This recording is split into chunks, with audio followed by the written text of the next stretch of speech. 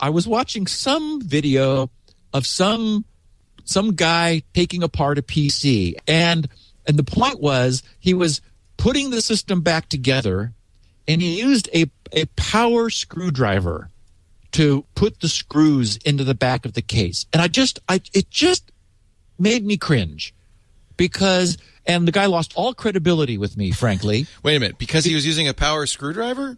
Yes.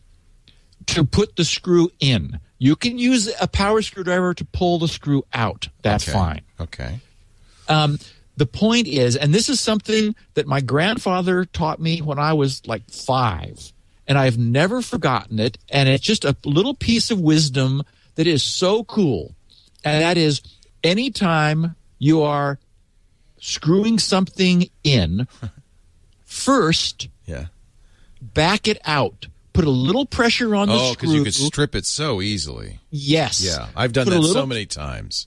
Put a little pressure on the screw and turn counterclockwise. You will feel it go click. Yeah, and as so it falls into the thread. Yes. Yeah. Yes. And so wood screws, metal screws, doesn't matter. Just back it out and it'll click. Then you can go forward, and if you have to use a power screwdriver, fine. But get it started. But you're worried. What you're saying is it's so easy to strip a thread with a power screwdriver because you don't feel it, and if you're not in the thread, it'll just make a new thread. Exactly. Yeah, that's a very good point. It's very easy to do. Yeah. Well, and if you've got a power screwdriver, it's got all this torque there. Right. You don't even know. Yeah. You know, and before you know it, you've created a round hole with no thread. I did that the other day. I used, I was opening a MacBook Air, and they have this pentalobe screwdriver. I'm not using a power screwdriver either way. Pentalobe screwdriver, and the world's tiniest little screws.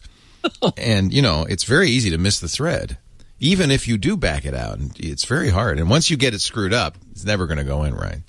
No, that's exactly right. So, if it may be something that everyone goes, yeah, Gibson, we know about that. But if it's not something you've ever heard before, next time you encounter a screw, just think about it. Go So you never use power tools to screw in, only to screw out.